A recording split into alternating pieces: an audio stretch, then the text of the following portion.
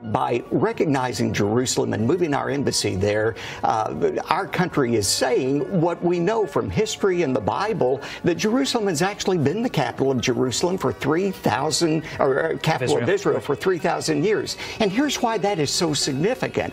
That historical truth that Jerusalem has been the capital for 3,000 years absolutely explodes the myth that comes from the left that somehow the Jewish people just came into that land 70 years ago and they took it away from the Palestinians, and that the Jews have no rightful claim to it. The Bible says, and history confirms, that God gave that land to the Jewish people, and I believe, as Genesis 12 says, God blesses those countries that bless Israel, and he curses those countries that curse Israel. I believe President Trump and the United States are not only on the right side of history in this decision, they're on the right side of God. And here it is, the Balfour Declaration. What do you feel when you see it here? I genuinely feel it's one of the most extraordinary moments in the history of the Jewish people. If you think it took 3,000 years to get to this, and then you say, how did this miracle happen? It's the most incredible piece of opportunism. I mean, if you think you had an impoverished would-be scientist, Chaim Weizmann, who somehow gets to England, meets a few people, including members of my family, seduces them. He has such great charm and conviction. He gets to Balfour, and he unbelievably persuades Balfour and Lloyd George, the Prime Minister, and most of the ministers, that this idea of the national home for Jews should be allowed to take place. I mean, it's so unlikely. You come back to the big point, which is that this is perhaps the greatest event in Jewish life for thousands of years. And it's a miracle that it took place.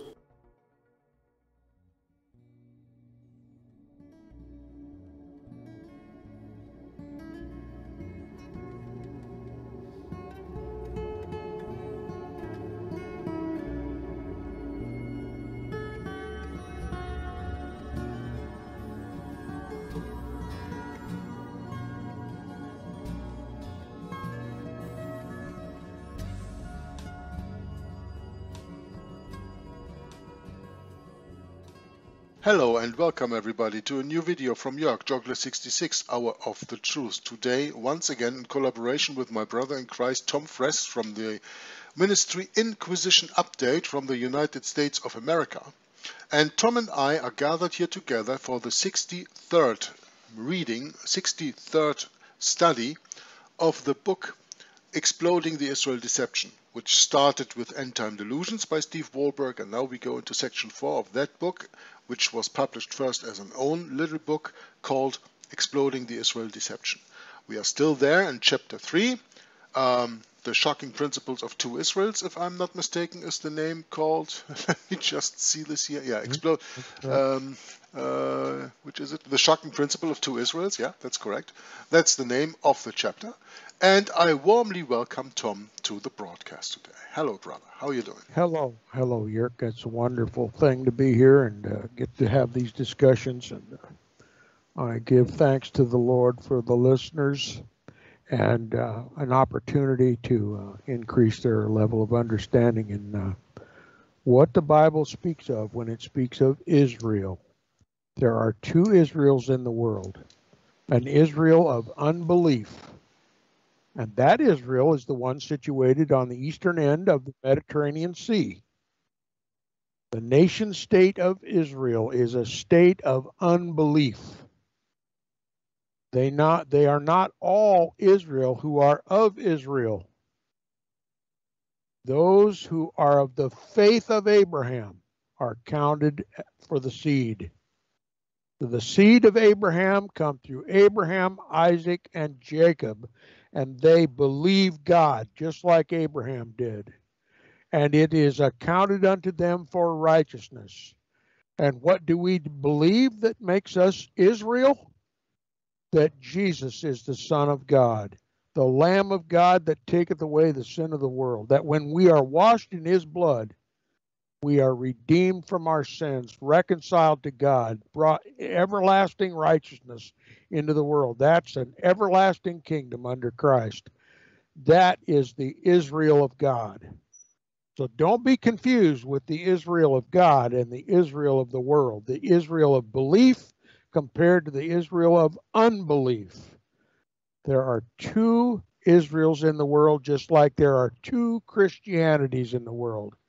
There are true Bible-believing Christians who are washed in the blood of the Lamb, are of the faith of Abraham. They believe God, and it's accounted unto them for righteousness. We believe that Jesus' sacrifice takes away our sins and reconciles us to God. Then there is an other Christianity that is a false Christianity that says you must earn your salvation by keeping the sacraments and by making sacrifice and by doing good works. That is not Christianity. They can call it Christianity till the cows come home, but it doesn't make it so. The vast majority of those who call themselves Christians in this world are not Christians any more than the Pharisees and the Sadducees were Jews or sons of Abraham. And this is the difference that we must comprehend when the subject of Israel comes up. The first question we must ask ourselves is, what Israel? The Israel of unbelief or the Israel of faith? Back to you, Jörg.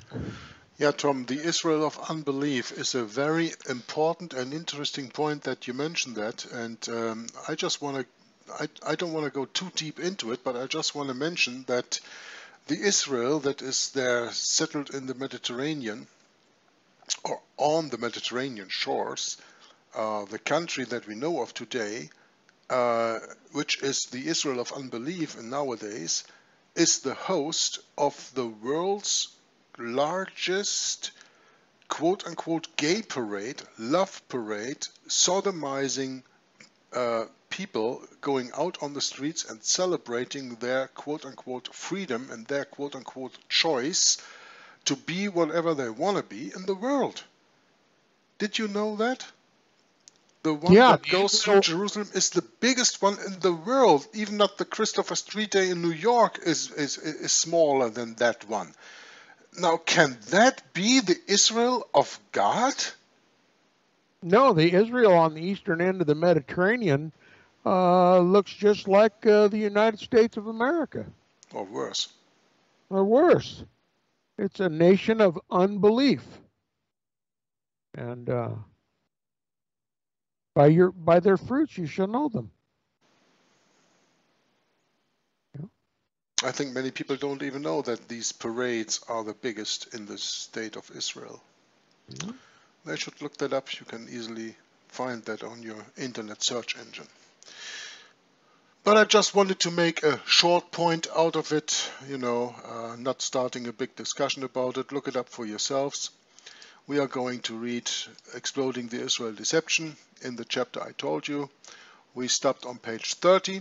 I should continue with Paul, but before reading Paul, I go back one paragraph where it says, the big question is, what about the promises God made to Israel in the Old Testament? If we conclude that those promises must be fulfilled to the Israel of the flesh, then we must conclude that Jerusalem and the modern Jewish nation will eventually become the center of the final battle of Armageddon. But if we conclude that those promises can legitimately be fulfilled to God's Israel in the Spirit, then we must restudy the book of Revelation to discover how its end-time prophecies apply to Christians. Now, Paul deals with this highly explosive issue in Romans chapter 9, verses 2 through 8, and we are going to read them right here. Quote, that I have great heaviness and continual sorrow in my heart, for I could wish that myself were accursed from Christ for my brethren, my kinsmen, according to the flesh, who are Israelites, to whom pertaineth the adoption, and the glory, and the covenants, and the giving of the law, and the service of God, and the promises, whose are the fathers, and of whom as concerning the flesh Christ came, who is over all, God blessed forever. Amen. Not as though the word of God hath taken none effect, for they are not all Israel which are of Israel. Neither because they are the seed of Abraham are they all children, but in Isaac shall thy seed be called. That is, they which are the children of the flesh, these are not the children of God, but the children of the promise are counted for the seed. His words require careful thought. With continual sorrow in his heart, Paul wrote about his Jewish kinsmen, and we are going to continue this in verses 2 through 4 in the same chapter, Romans 9, that I have great heaviness and continual sorrow in my heart, for I could wish that myself were cursed from Christ for my brethren, my kinsmen according to the flesh, who are Israelites, to whom pertaineth the adoption, and the glory, and the covenants, and the giving of the law, and the service of God, and the promises. God did make promises to Israel in the Old Testament, yet what if some Jews do not believe in him? Can God fulfill his promises to an unbelieving Israel in the flesh? If not, has his word failed? Interesting questions, and I think we answered them already during the last session, and we will probably answer them again in this and other coming sessions. Can God fulfill his promises to an unbelieving Israel in the flesh? Can God fulfill his promises to the nation-state of Israel at the Mediterranean Sea today? Is he willing to? And if he doesn't do it, has his word failed? Or have we just misinterpreted his word? Now, Paul's answer to these important questions is clear. Not as though the word of God hath taken none effect, for they are not all Israel which are of Israel, as we can read in verse 6. Notice that the concept of two Israels is Paul's assurance that God's word will not fail. Look carefully. Not as though the word of God hath taken none effect, for they are not all Israel, the Israel of God, which are of Israel, speaking of the Jewish nation. Thus, a Jew can be of the Jewish nation, and yet not be part of the Israel of God. Now here is the highly explosive question. To which Israel will God fulfill his promises? Paul continues then in Romans chapter 9 verse 7, quote, Neither because they are the seed of Abraham are they all children, but in Isaac shall thy seed be called. You know, and this was the reason why last time I did this explanation about Esau and Jacob. Yeah? Because Jacob and Esau are both the children of Isaac. So when in Isaac shall thy seed be called, it is also the seed of Isaac where the seed is being called. But we know that the true seed comes out of Jacob, who became Israel, and not out of Esau. So this is my chance to correct the mistake in the comment I made last time. Anyway, since not all physical descendants of Abraham are automatically God's children, therefore his promise are for those in Isaac. Abraham had two sons. The first was Ishmael, who was born after the flesh. I made that in my comment last week also. The second was Isaac, who was born when Abraham had faith in God's promise. And we read that in Genesis chapter 16, verses 1 through 3. Quote, Now Sarai, Abraham's wife, bare him no children. And she had an handmaid, an Egyptian, whose name was Hagar. And Sarai said unto Abraham, Behold now, the Lord hath restrained me from bearing. I pray thee, go in unto my maid, and it may be that I may obtain children by her. and Abram hearkened to the voice of Sarai. And Sarai, Abram's wife, took Hagar, her maid, the Egyptian, after Abram had dwelt 10 years in the land of Canaan, and gave her to her husband Abram to be his wife. In verse 15 we read, And Hagar bare Abram a son, and Abram called his son's name, which Hagar bare, Ishmael. And also in Genesis chapter 21, verses 1 through 3, where we read, quote, And the Lord visited Sarah, as he had said, and the Lord did unto Sarah as he had spoken. For Sarah conceived, and bare Abram a son in his old age, at the set time of which God had spoken to him. And Abram called the name of his son that was born unto him, whom Sarah bare to him, Isaac. Also notice the little fact that the name of Abram's wife, Sarai, is changed to Sarah, and Abraham is changed to Abraham, as we pronounce him today, in the meantime. So there happened a lot of things in between. And this, I think, is also a fact that proves that they believed God. That Abraham, when he was made righteous, got a name change from Abram to Abraham and Sarai to Sarah. Could you agree with that interpretation, Tom, with that understanding? Certainly. Yes, this often happens in the scripture. When faith comes to a man, God changes his name. Interesting, isn't it? Yeah, and the best example, of course, is a little later when we go into Jacob, and Jacob's name is changed into Israel. That's right. Yeah, I think that is the most famous example in the Bible. The changes here are a little more subtle. It's only one letter. It's the H instead of an I, and it is an H that is added to the name. And many people often even read over this, because when of Abram is being spoken in this world, we always speak of Abraham with an H, never of Abraham. Many people don't even recognize that. They say, oh, it's just another way of writing. No, it's not another way of writing. It is a changing of a name by God. God has a reason for every letter that he put in the Bible and the place he put it in. That's why it is so important that you have a correct Bible, by the way. I just want to mention that. Yes, we always have to mention that. It's absolutely essential that you read the correct Bible. And that's the Authorized King James Bible. Many critics, the whole world criticizes that Bible. And that's how we know it's God's Word, interestingly. Yeah. Let me say it again. It is the most criticized of all the Bibles.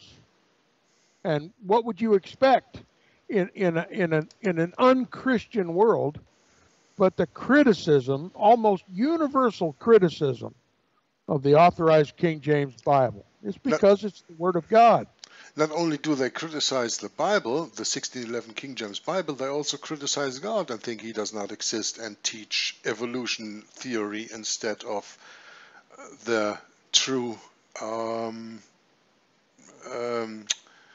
creation of God that happened. You know, they deny God in every sense, and that is also when they deny the true Bible. They deny God again. They do that on every level today in the world that we live in today. So when this world denies something or criticizes something, it is worth taking a second look. Yes.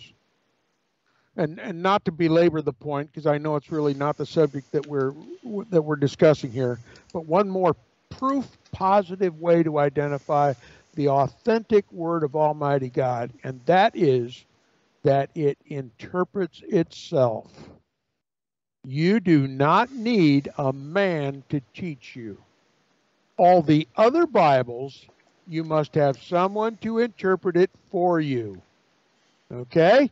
That's why you need a priester or a pastor, right? But the Authorized King James Version of the Bible interprets itself. You have no need that a man should teach you. It says so right in the Scripture.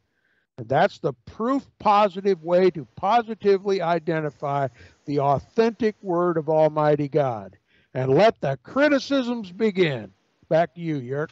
Yeah, thank you very much, Tom. I think it is always important that we make the point on the true 1611 King James Bible. Yeah, it can never be overstated.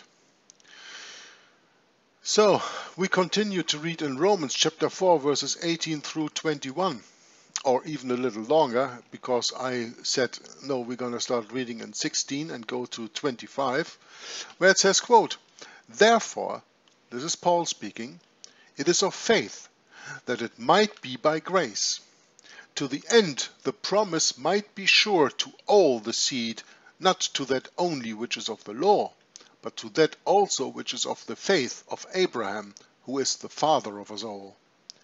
As it is written, I have made thee a father of many nations, before in whom he believed, even God, who quickeneth the dead, and calleth those things which be not as though they were.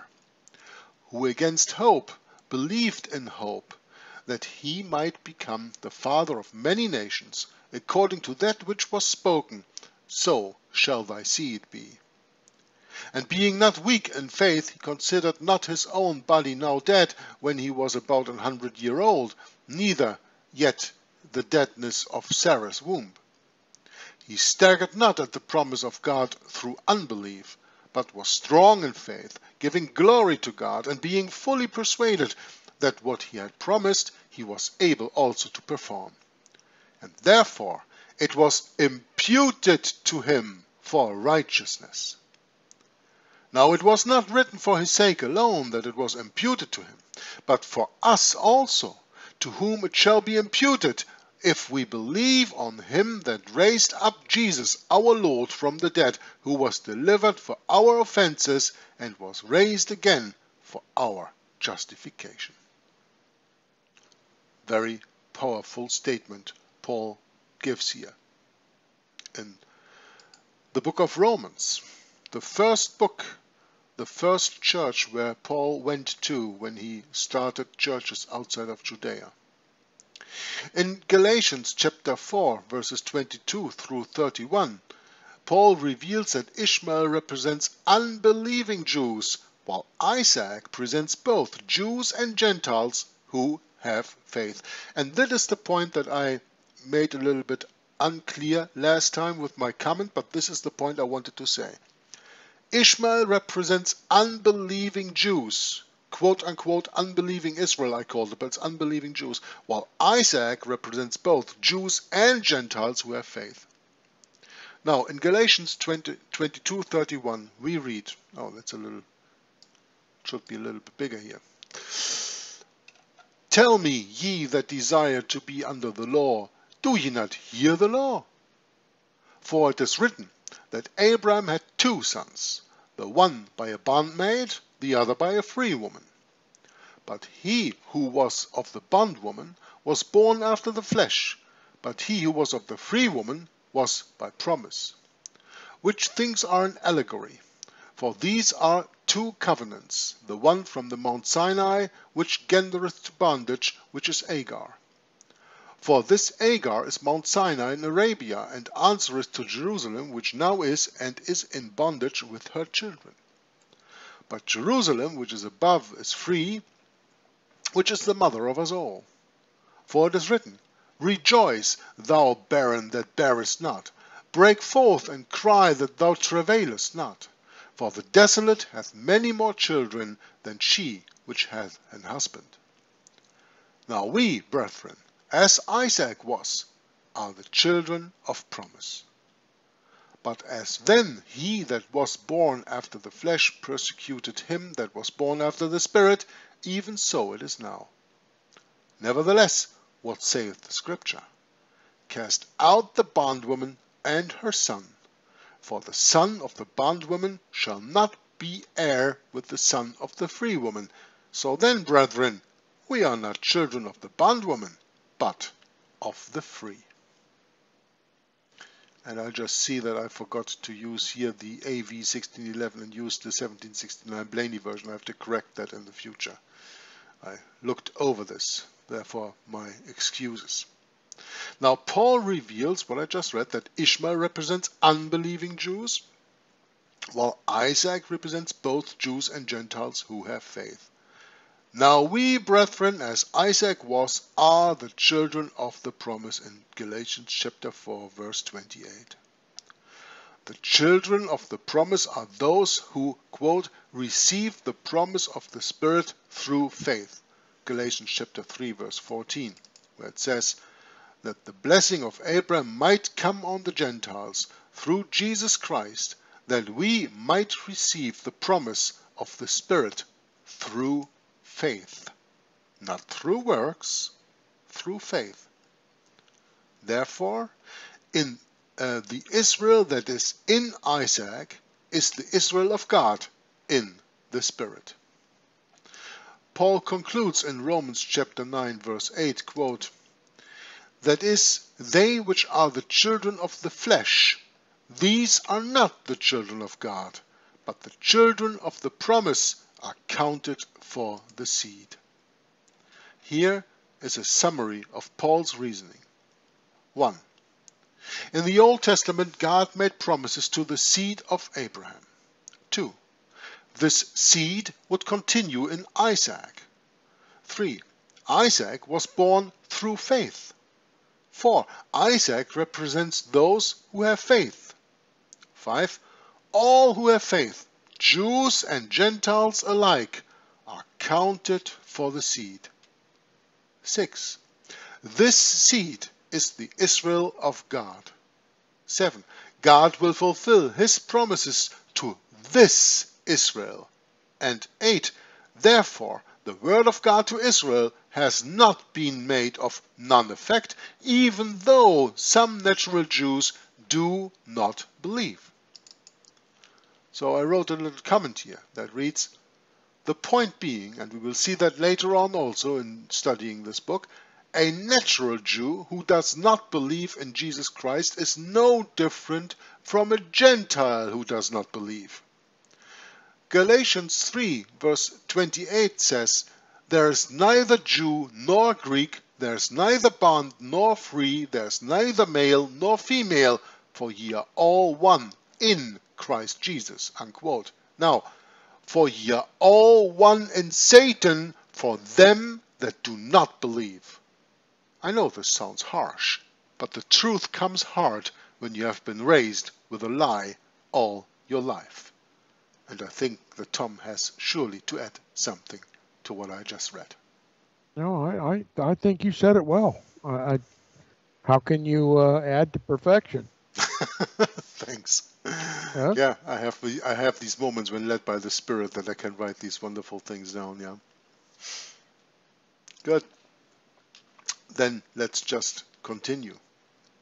Thus we have the answer to the issue that means so much in prophetic interpretation.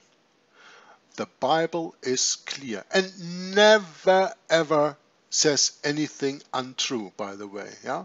The Bible is the Word of God. God is incapable of lying.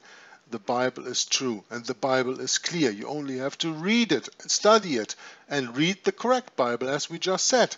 Then you will also understand. God will fulfill his Old Testament promises to those in Isaac, that is, to his Israel in the Spirit. And why does he choose the Israel in the Spirit? Well, because the Bible says that God wants to be worshipped in spirit and in truth. So when you are not in the Spirit, how can you worship God? Or, let's say, how can you worship the right God? How can you worship Elohim? Those who are only the children of flesh, these are not the children of God, but the children of the promise are counted for the seed. As Romans 9:8 said, emphasis, these are not the children of God. This emphasis is added by the author. We should not expect God to fulfill his promises to an unbelieving Israel in the flesh, unless, of course, those natural Israelites choose to believe in Jesus Christ, which then again would make them spiritual Israel. We will examine one more atomic section before we close this chapter. What about Paul's question, Hath God cast away his people? When we read Romans chapter 11 verse 1. This verse is being quoted around the world to prove that God has not cast away the Israel of the flesh. Yet, notice Paul's answer. God forbid. For I also am an Israelite of the seed of Abraham. Or as the 1611 King James Bible says, I say then, hath God cast away his people? God forbid. For I also am an Israelite of the seed of Abraham, of the tribe of Benjamin. Notice that Paul uses himself as an example to prove that God has not cast away his people. Well, Tom, I think it is appropriate that we make a little excursion here to tell the people where Paul actually comes from. Paul was first mentioned in the Bible as a person whose name was Saul. And that was in Acts chapter 8 when the stoning of Stephen took place, and the people laid down their clothes at the feet of their leader, which was Saul. And Saul then later went on the road to Damascus because he wanted to have letters from the leading Jewish hierarchy there to allow him to continue with the persecution of true Jesus Christ followers. And all of a sudden he met Jesus Christ. And Jesus Christ made him change from Saul to Paul. Again, Tom, we see a name change, and with that we see a character change. And one of the greatest, if not the greatest, of the apostles, of the teachers of the New Testament, arose out of a persecuting person from the Jewish nation, from the tribe of Benjamin, as he says. Paul himself uses himself as an example to prove that God has not cast away his people, because God has chosen the fleshly soul to make him a spiritual Paul. Any thoughts on your kind there, Tom? From your side? The end of the 70th week of Daniel had come. The stoning of Stephen, the last testimony that the Sanhedrin heard about the covenant that Jesus was confirming to the Jews and to Jerusalem, was given for the last time by the mouth of Stephen. And the Sanhedrin, rather than accepting Christ as their Messiah, stoned Stephen to shut him up. That signaled the end of the 70th week of Daniel. Okay? And how do we know it was the end of the 70th week of Daniel? Because the gospel then went to the Gentiles. That's how you know that the 70th week of Daniel is over. Many people, nobody contests that, many people do not contest that the first 3.5 years have been fulfilled. But there are many who say, well, how do we know the last 3.5 years were fulfilled? How do we know that the last 3.5 years of the 70th week of Daniel are still, 2,000 years later, still yet future? See, this is the great controversy, the great deception in the Christian churches. Some say there's the entire 70th week of Daniel yet to be fulfilled, and some say that there's the last 3.5 years of Daniel's 70th week yet to be fulfilled. So they don't even agree with one another, but they're both wrong, because Jesus said not to go unto the way of the Gentiles, because Daniel prophesied that the Messiah would come and confirm the covenant with the Jews and Jerusalem for 7 years. In the midst of the week, the midst of that 7-year period of time, he would cause the sacrifices and oblations to cease. Why? Because he gave up his own life. He became the Lamb of God. All right? So we know that's the midst of the week. Well, what about the remaining 3.5 years? That was fulfilled by the Spirit of Christ in the Spirit-filled apostles continuing to confirm the covenant in Christ's blood for the remaining 3.5 years. The end of that 3.5 years came when Stephen for the last time, convinced the Sanhedrin, the governing body of the Jews in Jerusalem, that they had wickedly slew their own Messiah. He convinced them. But instead of getting on their face before the Lord and accepting his propitiation for their sins and receiving him as their king, they stoned Stephen to shut him up.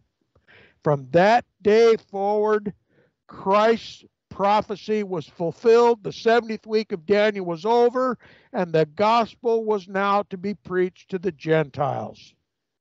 Is the gospel preached among the Gentiles, or is the gospel preached among the Jews?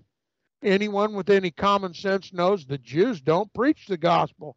They are in unbelief. The gospel is believed in the Gentile world. It is preached in the Gentile world to Gentiles and to Jews. That's how we know the 70th week of Daniel is over. Only question you have to ask is, who is responsible for the gospel today? Is it the Jews or the Gentiles? Is the 70th week of Daniel over? Absolutely. The gospel is preached by the Gentiles. So, if that's the case, who is Israel? Who is Israel? It's those among the Jews and the Gentiles that accept the propitiation of Christ's blood for their sins. That's the Israel of the Spirit. God doesn't care if they are Jews or Gentiles. Jesus is believed on in the world by Gentiles and Jews. They are the Israel of God. And don't let your priester or pastor tell you otherwise. And don't be so concerned about that Jewishness and that Israel on the eastern end of the Mediterranean. That is the Israel of unbelief. Those who are of the promise are counted for the seed. That's those who are washed in the blood of the Lamb. Be he Jew or Gentile, free or bond, male or female, they are all one in Christ Jesus. That's the Israel of God. And the whole world of churches is designed to confuse you about who Israel is. What is Israel? Let me tell you, Satan's war is not against a bunch of unbelieving Jews located in Jerusalem on the eastern end of the Mediterranean. Satan's war in this world is against the Israel of God. And the whole world is aligning itself to be against the Israel of God. We are the target of the great horrors that are about to befall this world, not the Israel on the eastern end of the Mediterranean. As convincing as they can make it look, we are the target of Satan's hatred, and we are the target of their assailing the gospel of the believing Jew, the believing Gentile. We are the target, and that's when our Christ is going to deliver us. God's people, Jew and Gentile, have suffered for over 2,000 years. We've been the target of papal oppression, inquisition, crusade, and every other blasphemy. And their hatred for the God-fearing, Bible-believing Christian is no less today than it ever was in the history of the Christian era. So don't be convinced by these lying wonders behind the pulpits of the churches today who focus your attention, all your cares, and all your concern for an unbelieving Israel on the eastern end of the Mediterranean. That is a diversion. The real target for Satan's hatred is those who are washed in the blood of the Lamb, those who will inherit this earth when Christ takes over his kingdom. That stone that was cut out of the mountain without hands will strike the image in the feet, grind it to powder, and it'll blow away with the wind. All nations, all kings, all princes, all powers and potentates will be destroyed. There'll be but one kingdom in this world, and Christ will be the head of it, and we will be his beneficiaries. And that's what we look forward to. But in the meantime, Satan is aligning all of God's enemies against us because we hold tenaciously to the truth, to the Bible that convicts the whole world, even and especially that unbelieving Jerusalem at the end of the Mediterranean Sea. There are two Israels. One is visible and one is invisible. Back to you, Jörg. One is of the flesh and one is of the spirit. And the spirit is what you have to believe in. And that's why there are many people who say, I cannot believe in what I don't see. You have a fine few examples of that, but we are not going into that right now. Rather, we continue. Who are his people? Well, of course, Tom explained that right now, but we are going to see what the author has to say. In the next 3 verses, Paul refers to ancient Israel's apostasy in the days of Elijah. God said to Elijah, when we read in verse 4 here, this is still Galatians, if I'm not mistaken, but what saith the answer of God unto him? I have reserved to myself 7,000 men who have not bowed the knee to the image of Baal, or Baal. In Elijah's time there were also 2 Israels. One followed Baal, while the other followed God. Then Paul made this application in verse 5, quote, even so then at this present time also there is a remnant according to the election of grace. And by the way, the election of grace, who is going to elect? God. Isn't he? And then he gives his grace. So can you become a Christian of free will? Think about that for some time. Even so then at this present time also there is a remnant according to the election of grace. Just as in Elijah's time there was a faithful remnant of Israel, even so in Paul's time there was also a faithful remnant of believing Jews who, like himself, had been saved by grace. These are God's people. It is this faithful remnant of spiritual Israel whom God has certainly not cast away. Or, just reading the essence of that sentence, the faithful remnant, spiritual Israel, is not cast away. The others are cast away.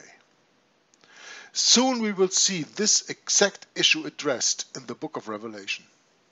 As in the days of Elijah, we are now in the midst of a terrible apostasy. Yet today, God has his, quote-unquote, 7,000 who have not, quote, bowed the knee to Baal, unquote. They are his faithful remnant, his Israel in the Spirit. Like Elijah, they will be on the side of Jesus Christ and the truth at the battle of Armageddon. And this finishes chapter 3, the shocking principle of 2 Israels, and we have choice and the chosen nation as chapter 4, in which we will go next. But I have to, yeah, Tom, you get the mic in a second. I have to postpone that because I didn't prepare the chapter, because I didn't have time, so we will end our video today a little short in 1 hour, but Tom still has something to say to finish our video today and making another important point to make sure that you very well understand and grasp what we were speaking about when it speaks about the 2 Israels. Please, Tom. Yes, I'd like to make a few very important comments about Paul. My point was that the gospel at the end of the 70th week of Daniel was about to go to the Gentile world. Now, what Jew could ever comprehend or conceive that God would do such a thing? Forever, the Jews were God's chosen people, God's representative in the world. I mean, even Daniel prayed that God would, for his own name's sake, forgive the Jews and restore them to their land and their temple, so that they continue to work to be a witness to the world of the God of creation, the God of Abraham, Isaac, and Jacob. That was Daniel's great lamentation to the Lord. They found themselves in a Babylonian captivity. So who's going to witness to the world? And now here we have the end of the 70th week of Daniel. The Jews have once and for all rejected their Messiah. And God is going to do the unthinkable. He's going to present his salvation to the heathen world, to the Gentile world. Now, you have to understand the great sentiment of astonishment among the Jews that God would do such a thing, and how reluctant the Jews would be to accept such a thing. And what did God do? He chose a Pharisee, one who claimed to be the sons of Abraham, accounting that to be their right to God's heavenly kingdom. We're the sons of Abraham, they said. Jesus said, no, you're a generation of vipers. You are of the flesh, but not of the spirit. And the axe is even prepared to lop you off at the ground when the judgment of Christ comes. And the most zealous of all of those Pharisees was Paul. Paul was the most devout Pharisee, the most Jewish Jew there was. And he made it his business to persecute to the point of murder all the Bible-believing Christians, all the Jews that accepted Jesus as the Messiah. Of the persecutors of the church, Paul even admits with his own mouth, he was the chief. And the scripture bears witness to this, that when they were stoning Stephen, they laid their coats at Paul's feet. They acknowledged Paul's authority to persecute God's people. And not only was he the most unlikely of all the Pharisees to become a child of the prince that shall come, Jesus, Paul was also a Roman citizen. He was a citizen of a Gentile kingdom. We think this so unlikely that God would call someone like Paul to be his minister to the Gentiles. So what must a Jew think that the gospel is finally going to go to the Gentiles? Just as unlikely as it was to choose Paul, the persecutor of the saints. God did the most unlikely thing of all. He chose Paul because he was going to do the unthinkable. He was going to give his good news to the Gentiles. Astonishing, isn't it, when you think of it in those terms? God was going to do the unthinkable. Make his covenant with the Gentiles. And he chose a Roman citizen and a Pharisee to do it. Now, is there anyone within the sound of my voice think that their sins have mounted up to heaven and God cannot forgive your sins? Is there one of you that have committed a heinous crime, a heinous sin against the God of gods, who think you're not worthy of the salvation of the blood of Christ?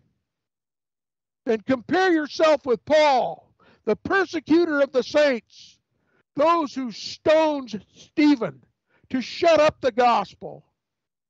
What greater crime, what greater criminal is there than Paul? And Paul acknowledges this: of sinners I am chief, the persecutor of the saints. On human terms, if Paul could have lived 10,000 years, he could never have atoned for the sins that he committed against the Most High. Just like a Gentile who had never even heard the gospel prior to Paul's teaching. So if you think you're one of those who have out-sinned your day of grace, who have out-sinned your day of grace, you have underestimated the power of the blood of Almighty God. If the salvation of Jesus Christ could come to the Gentiles by the hand of Paul of all people, then you too can be a beneficiary of Christ's precious blood and receive the atonement. You can be accounted righteous if you believe God when he said, I will cast your sins as far as the east is from the west. Don't count yourself out, because Christ said, I am the way, and he meant what he said. You believe it, and it will be accounted for you. It will be accounted to you for righteousness. Thanks, Yerk. That's all I have.